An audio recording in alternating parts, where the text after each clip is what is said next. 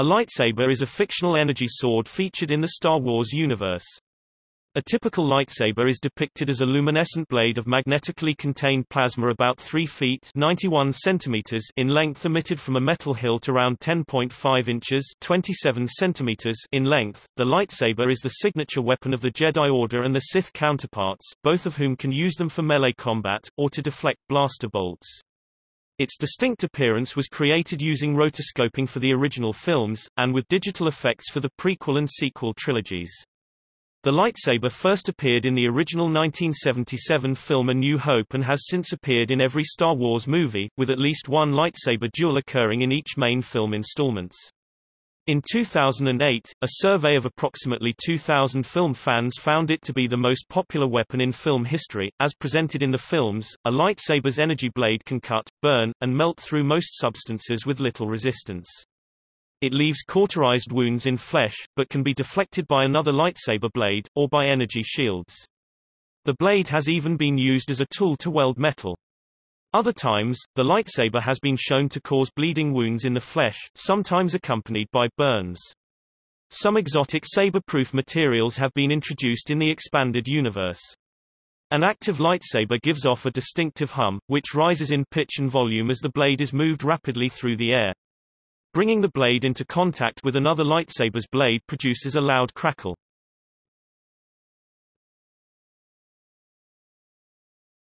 Topic: Conceptual origin. There are several literary precedents in science fiction for a sword of pure energy that can cut through anything, notably Edmund Hamilton's story Kildare, World of Antares, published 1933 in the April issue of the Magic Carpet magazine. It was reprinted in one of Donald A. Wollheim's well-known and widely read science fiction anthologies, Swordsmen in the Sky, Ace Books 79276, 1964, and thus readily available to the science fiction reader community of the 1960s and 1970s. Fritz Leiber's Gather Darkness 1943, The Priests' rods of wrath energy projections only end where they cut into solid matter, so that a single duel led to numerous casualties of bystanders and charred scores across all nearby walls. Isaac Asimov's Lucky Star series 1952, the force blade is a short shaft of stainless steel, which can project a force field that can cut through anything, making it the most vicious weapon in the galaxy. Asimov's force blade expands on his earlier invention of a penknife with a force field blade, first used in his Foundation novel 1951.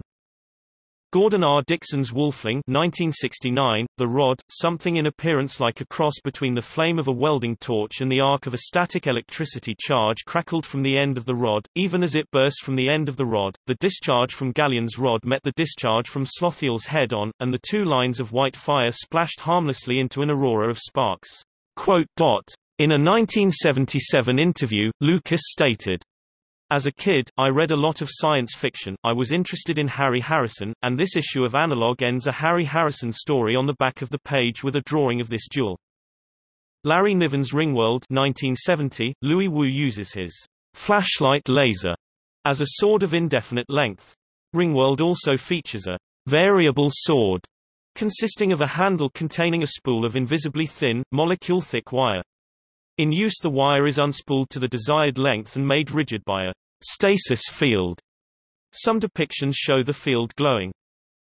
M. John Harrison's The Pastel City 1971, the energy barn are used by the Methven, an order of knights sworn to protect their empire.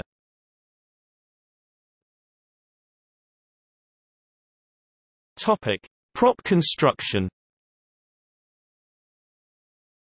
For the original Star Wars film, the film prop hilts were constructed by John Steers from old Graflex press camera flash battery packs and other pieces of hardware. The full-sized sword props were designed to appear ignited on screen, by later creating an in-camera glowing effect in post-production.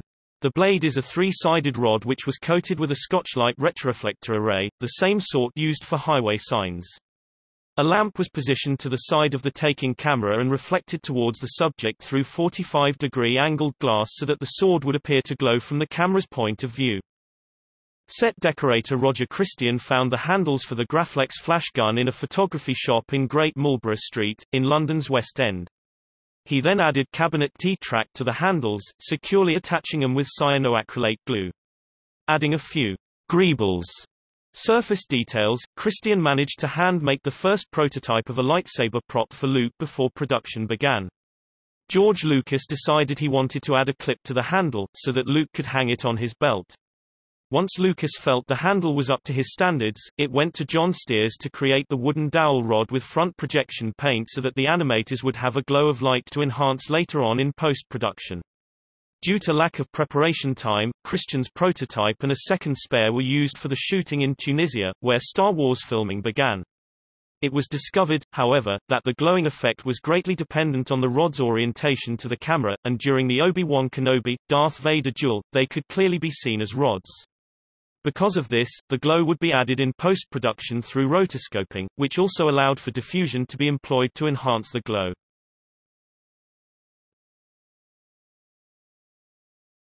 Topic: Visual effects. Korean animator Nelson Shin, who was working for Depiction Enterprises at the time, was asked by his manager if he could animate the lightsaber in the live-action scenes of a film. After Shin accepted the assignment, the live-action footage was given to him. He drew the lightsabers with a rotoscope, an animation which was superimposed onto the footage of the physical lightsaber blade prop.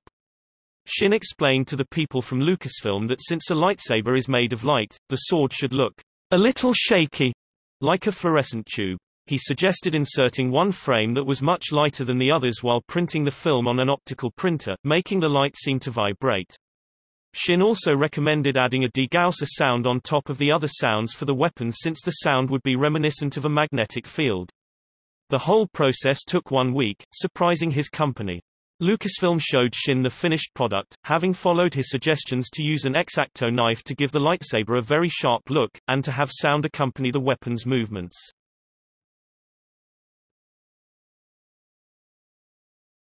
Topic: Sound. The lightsaber sound effect was developed by sound designer Ben Burt as a combination of the hum of idling interlock motors in aged movie projectors and interference caused by a television set on a shieldless microphone. Burt discovered the latter accidentally as he was looking for a buzzing, sparking sound to add to the projector motor hum. The pitch changes of lightsaber movement were produced by playing the basic lightsaber tone on a loudspeaker and recording it on a moving microphone, generating Doppler shift to mimic a moving sound source.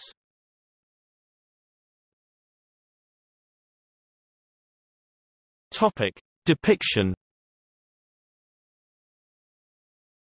Lightsabers were present in the earliest drafts as mundane laser weapons that were used alongside laser guns. The introduction of the Force in a later revision made the Jedi and the Sith supernaturally skilled. Initially they were only portrayed as swordsmen. The lightsaber became the Force user's tool, described in A New Hope by Obi-Wan Kenobi as not as clumsy or random as a blaster.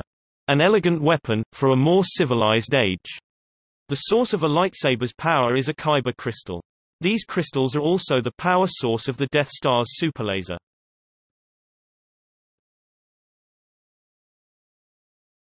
Topic: Types. Lightsabers are depicted as hand-built as part of a Jedi's or Sith's training regimen. Each lightsaber is unique, though some may bear resemblance to others, especially if there is a connection between the builders.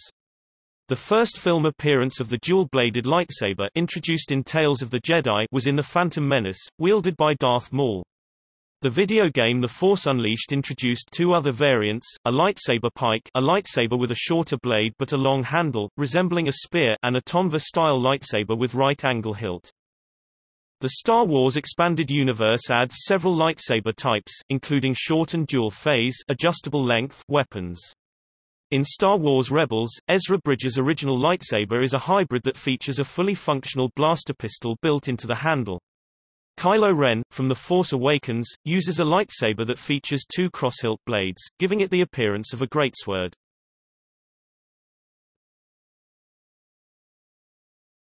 Topic: Colors. Lightsabers depicted in the first two released films, A New Hope and The Empire Strikes Back, had blades that were colored either blue for the Jedi or red for the Sith.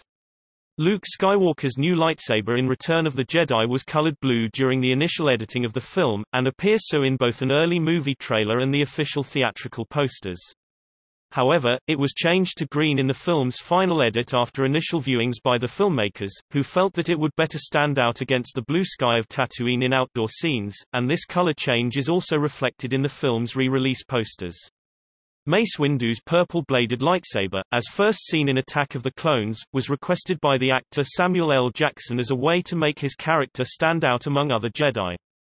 Jackson's favorite color is purple, and he frequently requests that the characters he plays use an item of that color. The Clone Wars showed the Guardians of the Jedi Temple wielding yellow-bladed lightsabers, and introduced the Darksaber, which uniquely features a thin white outline around a black blade. In the storyline, the builder of a lightsaber chooses a kyber crystal and meditates with it until the crystal acquires a color. The color of this crystal becomes the blade's color when installed into a lightsaber hilt.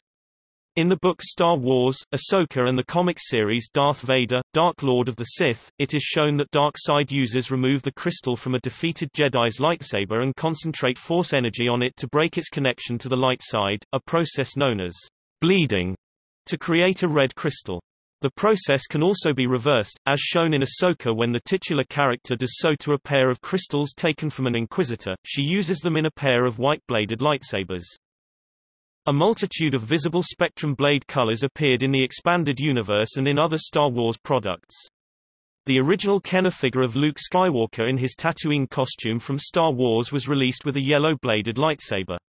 While no lightsaber blade colors beside blue, green or red appeared in the films before Attack of the Clones, they have appeared in several computer games, which sometimes allow for player-customized colors.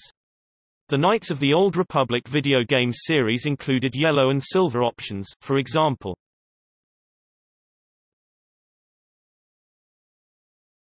Topic: Choreography.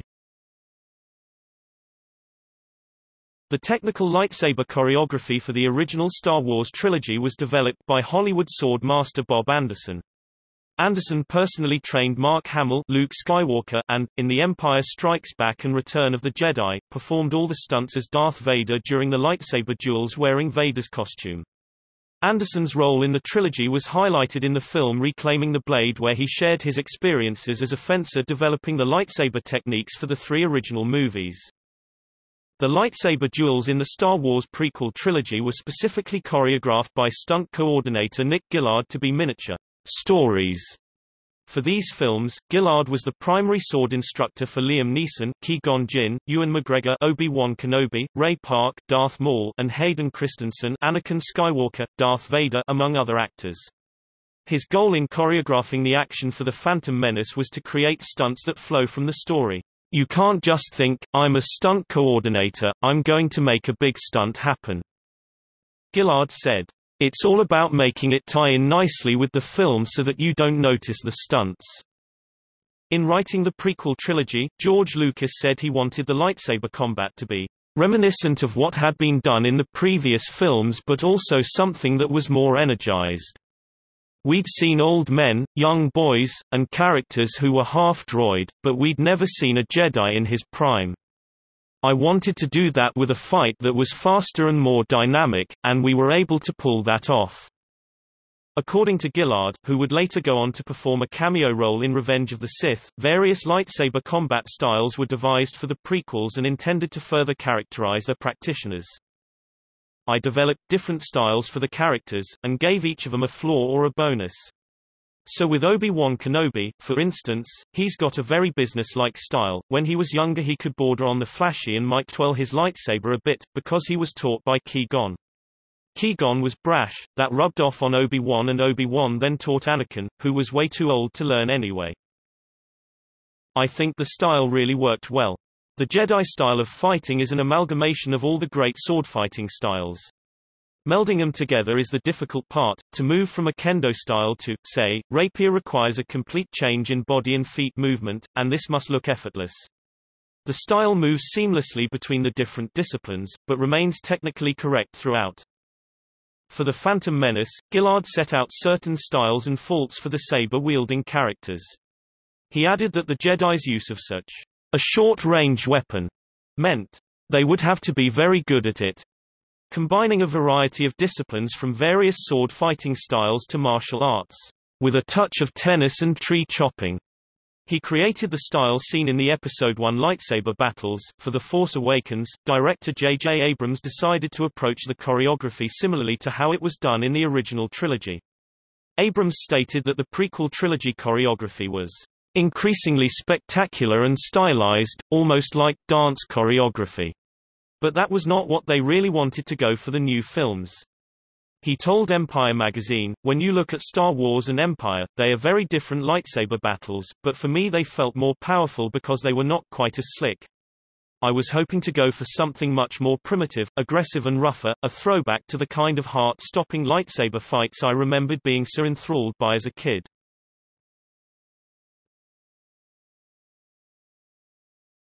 Topic: Cultural impact.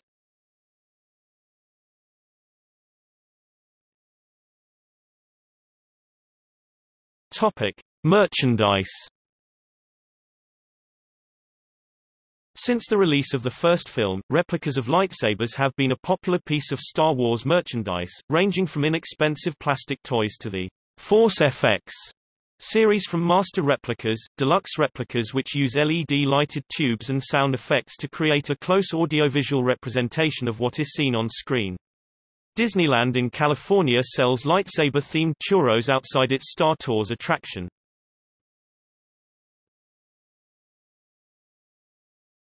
Topic: Attractions. The Jedi Training, Trials of the Temple is a live show where children are selected to learn the teachings of the Jedi Knights, the Force, and the basics of lightsaber combat to become Padawan learners. The show is present at the Rebels stage at Disney's Hollywood Studios and at the Tomorrowland Terrace at Disneyland.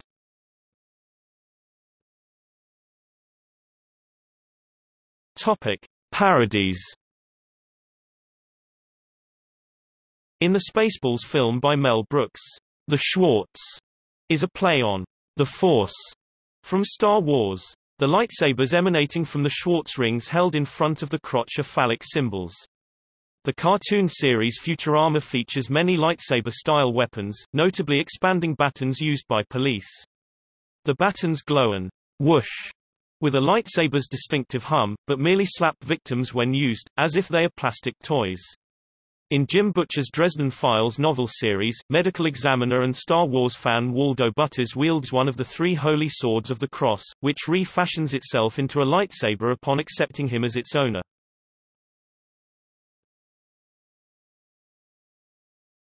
Topic: Games.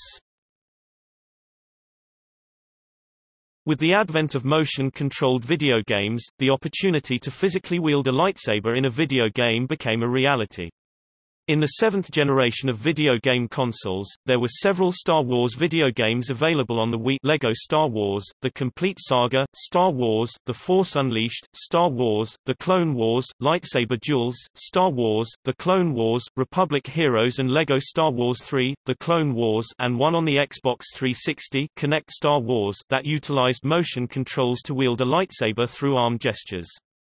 Unleashed and Duels, both developed by Chrome Studios, have more precise control of the lightsaber, allowing players to swing it in any of 5 different directions: up, down, left, right or forward with the Wii Remote, while Kinect takes advantage of the eponymous, camera-based motion controller to grant the player a more fluid, one-to-one control method of swinging the lightsaber.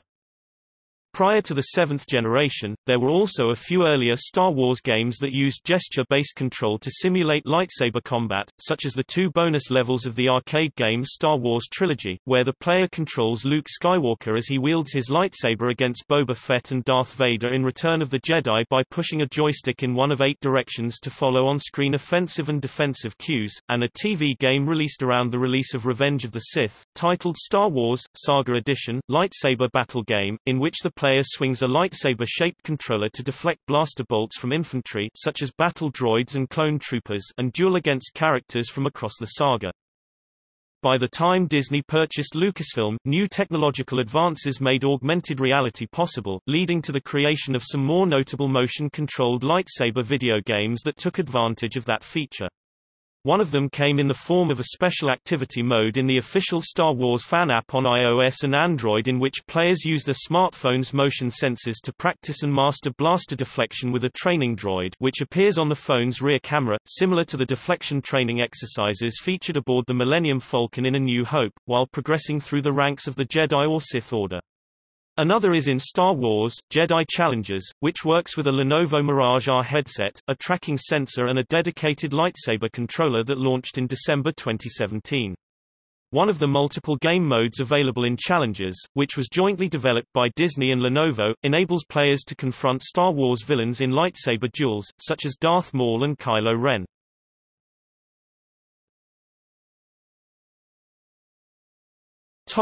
See also: List of Star Wars weapons, Physics and Star Wars, Photonic molecule, Star Wars – Evolution of the lightsaber duel.